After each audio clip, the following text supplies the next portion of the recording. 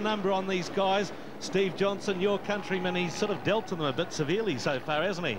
He has. He's done extremely well the first race, and I really don't think that it's going to change much in the second. I think him and Glenn will have a great race together, and it'll be for the miners behind them. And the word coming from the pits is more drama. We may have a problem for number 6. That's the Ford Falcon of Paul Radisich. The word is he might be out of this race with a blown engine. So that would be more drama here already. This is the race 2, of course, the 20 lap or the 20-minute sprint race. They're going to go for their warm-up lap now, and you've got to keep your eyes out for 2 blue Ford Falcons. One's number 9, driven by Alan Jones. That looks like the car there. And, of course, Paul Radisich, car number 6. Not there. Yeah, definitely missing. He was on the second row of the grid. Oh, he should have been up there, yes, on the second row. Finished 4th place, and this is where the grid positions come from for this race. Greg Murphy, Glenn Seaton finished in that order, and that's the way we pick them up for the start of their second race. They're running in the order in which they finished the previous race, which was, of course, off qualifying yesterday, which Murph took out. Brocky in the 3rd spot. Paul Radisich meant to be alongside, and maybe he's going to join the grid from the back, but that's not the desired place for our Kiwi Super Touring Car star. AJ, Alan Jones, the 1980 Formula 1 World Champ in position 5. Dickie Johnson, whose son Steve's here with us, is in the 6th spot in the Shell FIA Falcon. In the next door spot, or right behind, John Bow in the team car. Russell Ingall in one of the 2 Castrol Perkins Commodores in the number 8 spot. And Tony Longhurst had the spin out of the first race, back in action off the 9th spot for this. And that's, of course, that space behind the Ford Falcon of Glenn Seaton is where Paul Radisich would have been, but he's out with the blown engines. That's tragedy for one of the 2 Kiwis. So it's just down to Greg Murphy on pole for race 2. Gets off to a pretty steady start. Look at Brock. Murph bogged it down.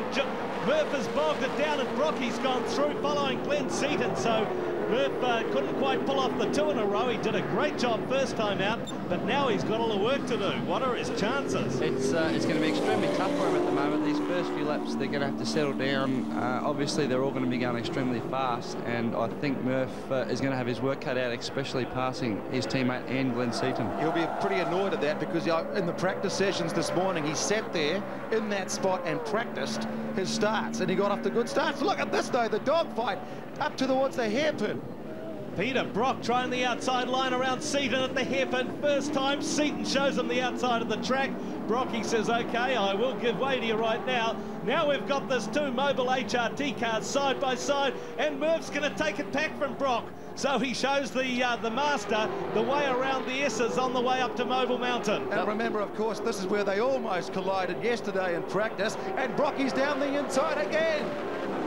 That was a good move by Murphy, actually. He saw Brock try to pass Seaton on the outside and basically got hung out to dry, and Murphy just followed Seaton from the inside and passed him with great pass. The question is now, can he close the gap on Glenn Seaton, the Ford Credit Ford Falcon out in front? So it's Ford, Commodore, and then the rest of the chasing pack as they sprint down, stretch the big legs, down the back straight of Pukekohe. You're on board with Greg Murphy in the Mobile 1, number 1 Commodore.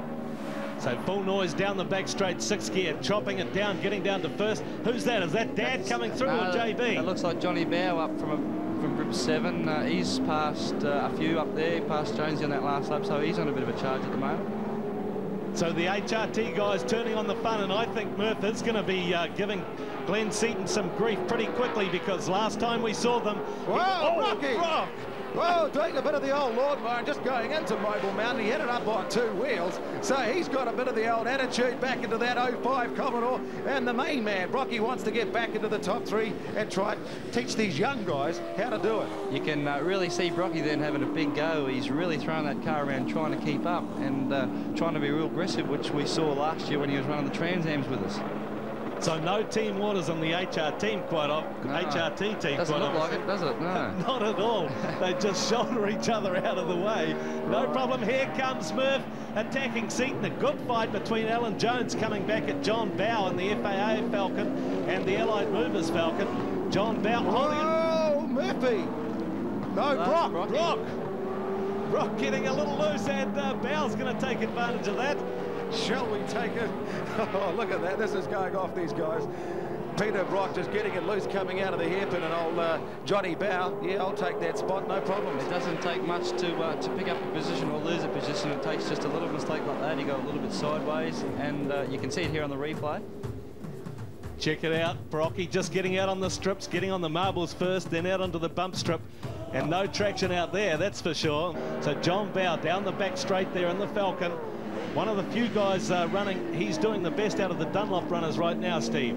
Yeah, the Dunlops are fairly struggling at this track at the moment. Most of the tyres on the car are fine, except for the left-hand rear, which obviously most of the corners of Pukekohe are right-handers, which really load the left rear of the... Here comes Brocky. Brocky setting him up. Oh, Brocky! Oh, big twitch there. Recovers well. He's having a classic race. The old legend himself, isn't he? He's having a go, I can tell you that. He's using every bit of the track and more. I reckon JB watched the same thing, watched the replay of the last race, and the Craig Baird pulled the same move in the New Zealand touring car race. I think Brocky saw that, decided that's for me as well. Did it to Radicic last race. This time when he tries to do it again, no way. Peter Brock, let's take a look at the legend, of course, the three-time Australian touring car champion. 9 wins at Bathurst, shooting for number 10. Will it come along? Bart Cummings did it in the Melbourne Cup. Can Brocky do it for the fans at Mount Panorama? 2-time winner of the Wellington Street Race. He won back here in 1990 in a Ford Sierra at Pukekohe with Andrew Madecki, and he was 4th in this year's Australian touring car champion. Peter Brock in the HRT team. Geez, it's fairly close here, isn't it? You can't put a paper between all these guys, and Johnny Bow's one of the hardest guys to pass in the touring car scene, so all the 3 guys behind him are going to have to work extremely hard. But this is what the crowd have come to see here at Pukekohe. Here we go. There's Brocky trying to get around the outside on the left-hander. So come the right-hander across the mountain, he's going to be on the right line. But what happens? Gets loose out there. Bow gives him no room. This has got the same sort of buzz as Bathurst. In fact, this probably feels bigger than Bathurst at the moment, because for New Zealand teams and New Zealand fans, we haven't seen the entire field of V8s. It's always been either your father, Dick Johnson, or Peter Brock out here against the BMW. So it really has been a fantastic day so far. Over the top of Mobile Mountain, the #1 HRT Commodore, Greg Murphy. Murph on his home turf, and he makes it back-to-back wins. In the V8 Supercar, second John Bow, third Alan Jones, then Dick Johnson. Coming down to the finish line will be Tony Longhurst, and then Larry Perkins, Glenn Seaton, rounding out the 8 cars left in the field of the 12 starters from the 2 races. And there it is, another great performance by Greg Murphy. I don't care what people do at the tyre rule after this, but this is what brought the punters out to Pukekohe today. They wanted to see a Kiwi win, to see if he could do it, and having been here and seen him do it twice, especially after a bit of a botched start, that's awesome. And I mean, this crowd, 30,000 people out there, just loving it. Yeah, I know Murphy's done quite a lot of laps around Pukekohe. So just confirm those results for the Australian touring cars. Greg Murphy first in the #1 car. So he's back-to-back victories, and he's taken 20 points so far from the 2 races. 40 points, I should say. Of course, it's 20 points for a win. John Bow second, Alan Jones third, Dick Johnson 4th.